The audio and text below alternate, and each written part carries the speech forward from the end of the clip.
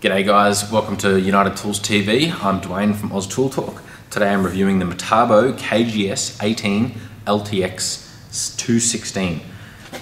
What that is a 216mm or 8.5 inch cordless slighting miter saw. Runs on a single 18 volt battery.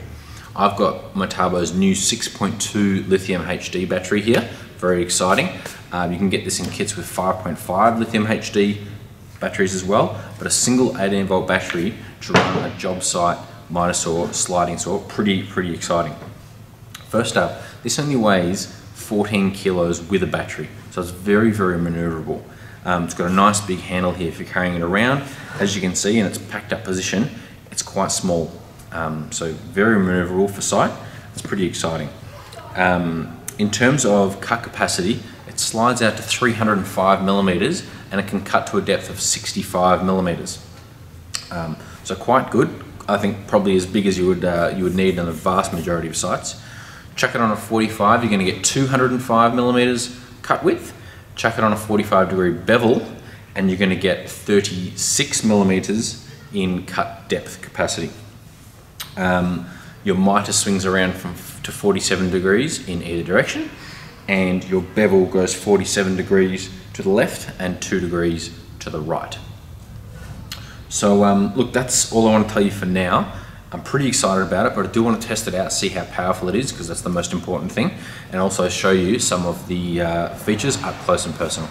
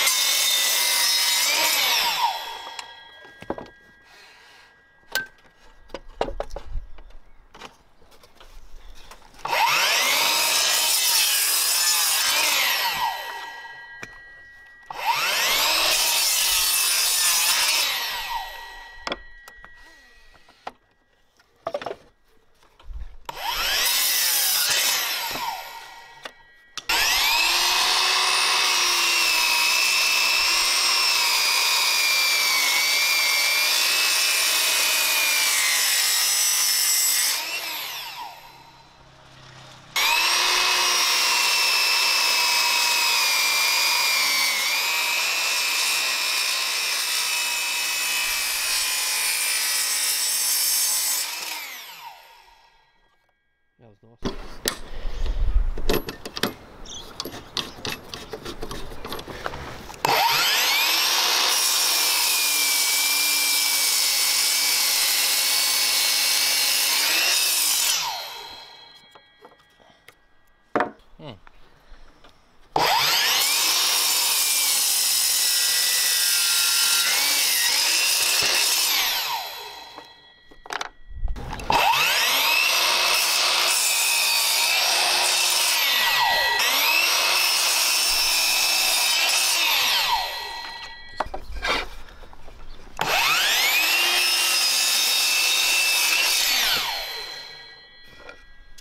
Okay, so here's the miter saw in its folded up position. Good for transport. So if I just bring this around back to a 90-degree cut. And down here we've got the knob that'll release the saw to come up.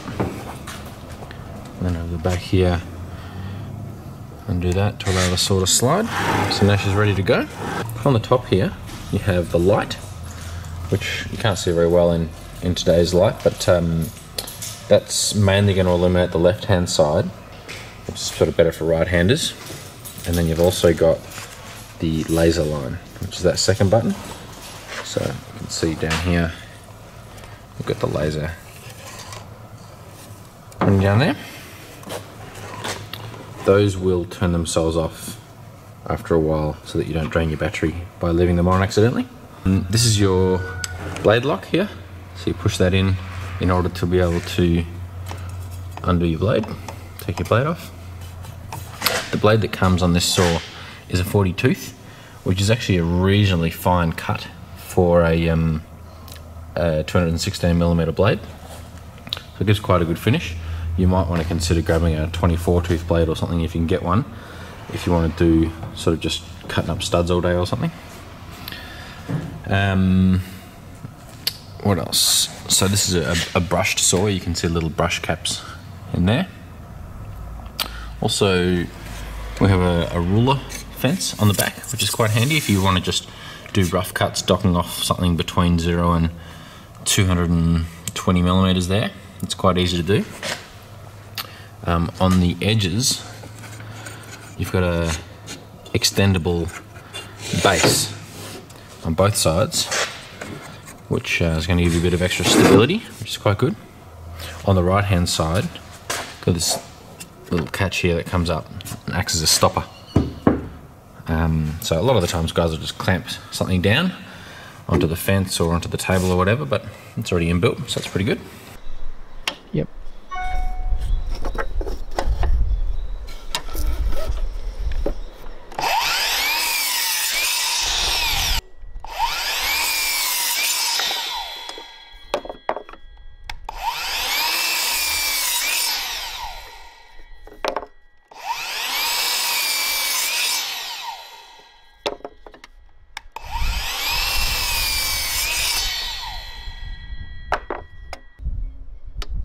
Cool.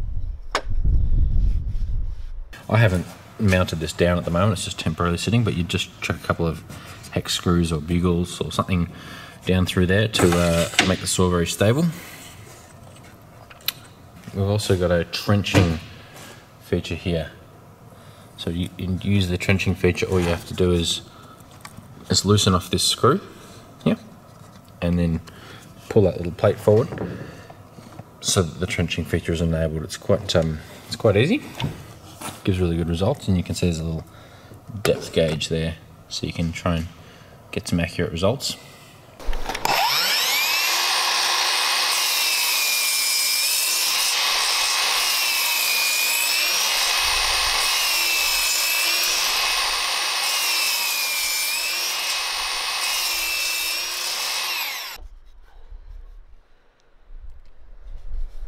Got your workpiece clamp here. These are of limited value, I think, to most people. Of course, when you want to bevel, you're going to need to be able to move your backing fences around. So that's what that's for. To bevel, all you need to do is flick that lever, and then the whole saw will push over. So that's really, really easy to lock and unlock that bevel. You can see in there, it goes from 0 to 47 degrees.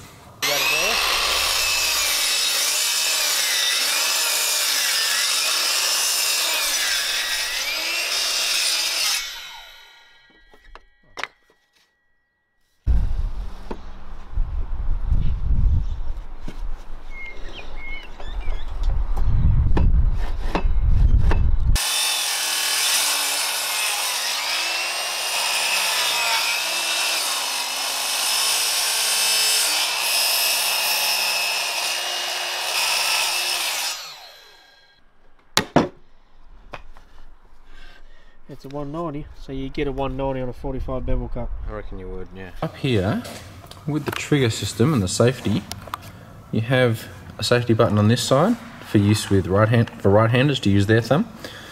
I find it's actually reasonably stiff to push down. Some guys, especially the people who tend to remove these safety locks from their saws, are going to find that a little bit annoying, but it is, important to work safely. And then that's your trigger down there. Over here, you can see there's another one of these safety locks for left-handers. So you put your thumb on there, for operating as a left-hander.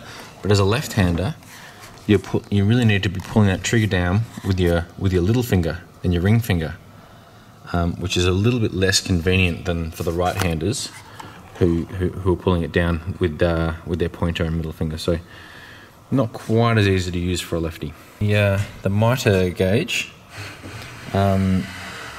Goes from well, a little bit past 47 each way. Doesn't go around to 60 like some of the big saws do. It's got really positive clicks in at the main so 0, 15, 22, 30, 45, that sort of thing. They stop in there really nicely.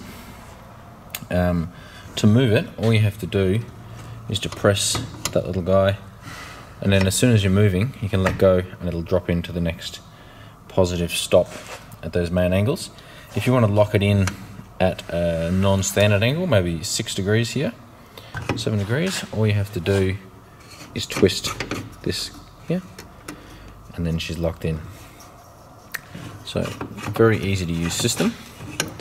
There's a little foot under the sliding part of the saw there, so that you can make sure there's no load being put on this. So that's it for the testing and a close-up. I just wanted to give you some concluding thoughts now.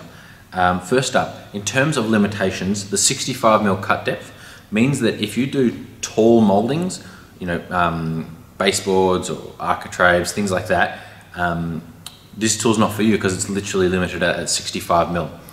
It's going to be great for smaller, more fine moldings, but the tall ones, you can't do it.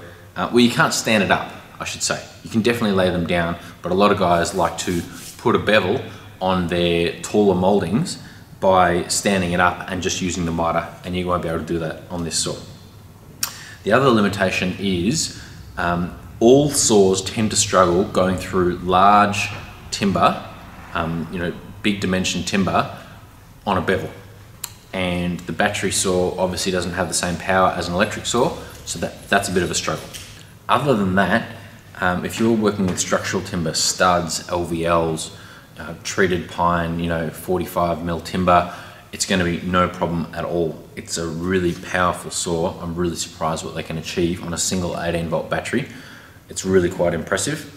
And the size and how much this unit weighs, only 14 kilos, makes it really portable, and I've found that to be really, really convenient. So it's a very full-featured saw. You don't need tools to change or adjust anything on this except for the back fence if you had to adjust that for any reason.